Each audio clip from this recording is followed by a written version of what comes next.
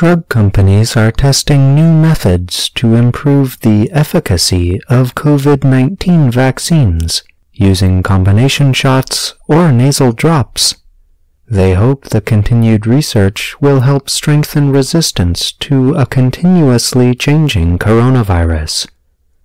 The first COVID-19 vaccines remain protective against serious sickness, hospitalization, and death, especially after a booster dose.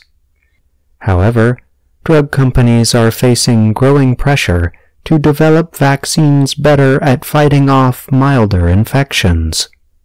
Updating vaccines to match the latest variants is risky because future variants could be very different.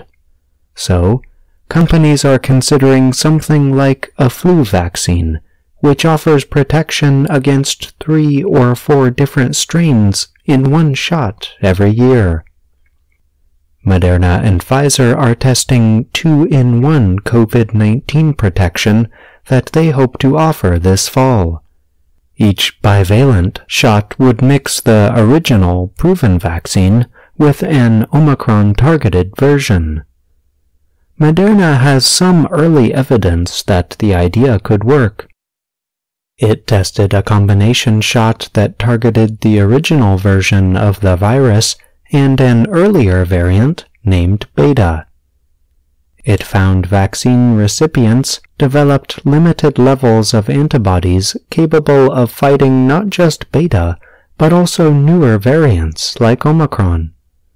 Moderna now is testing its Omicron-targeted bivalent candidate. Dr. David Kimberlin, a CDC advisor from the University of Alabama at Birmingham, recently suggested that for the average person, 2 doses of the Pfizer or Moderna vaccine plus 1 booster, a total of 3 shots, gets you set up and ready for what may become a yearly booster. After that first booster, CDC data suggests an additional dose offers most people a small, temporary benefit.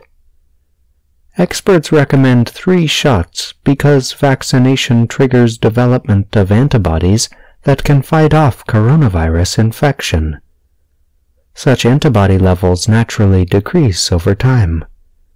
But memory cells jump into action to make new virus fighters if an infection sneaks in.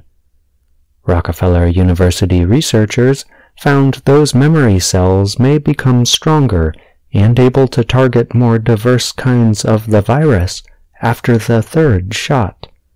Even if someone who is vaccinated gets a milder infection, memory cells still help give time to protect you against severe illness, said Dr. Paul Offit of the Children's Hospital of Philadelphia.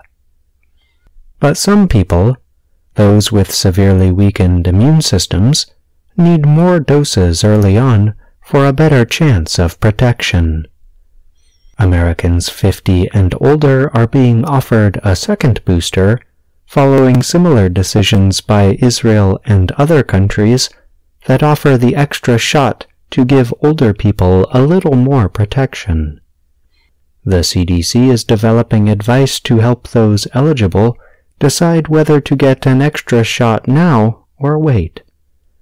Among those who might want a 2nd booster sooner are the elderly, people with health problems, or people who are at high risk of exposure from work or travel. It is hard for a shot in the arm to form lots of virus-fighting antibodies inside the nose where the coronavirus latches on. But a nasal vaccine might offer a new way to prevent infections.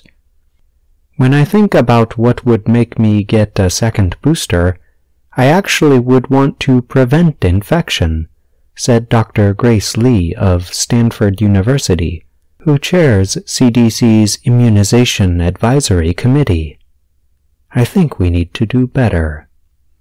Nasal vaccines are difficult to develop, and it is not clear how quickly any could become available.